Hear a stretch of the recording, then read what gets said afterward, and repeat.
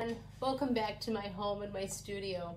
I have one more suggestion to change inside of your Brownie camera so it will help you shoot wet plates better. Let's get started, okay? One of the problems with this setup is that once you put this top back on, like so, there's a little bit of wiggle room between here and the back of this, and we don't want that at all.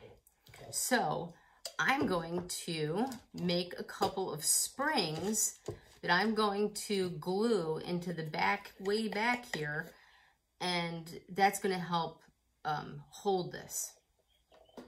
And I'm just going to make it out of a Coke can. So I'm going to take a Coke can and my tin snips, and all I'm going to do is cut. And oh my goodness, this sound. Oh, this is not a good sound for me. Oh. Oh.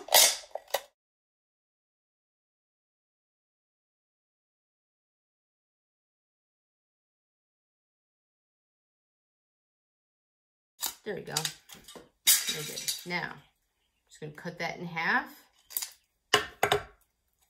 And I'm going to bend the end in. Bend this end in. I'm going to do the same thing here. Doesn't have to be perfect at all. So I've just folded down that can a little bit more. And I have a perfect little spring. I'm going to do this once, and I'm just going to tape this onto a white sheet of paper because it's so hard to see the inside of that black camera on the camera. So I'm just going to take one piece of duct tape here and another piece here.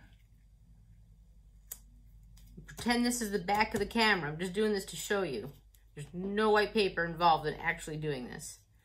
And then I'm just going to put that into the center of the camera. And now look, I've got a great little spring there that's going to hold that into the back of the camera, and the plate's not going to slip around on you. Good job. You want one of those. And just one will do in the back. There you go. I don't know if you can see it. And it's just squishy. Just enough squishy. All right, there you go. Thank you. Bye.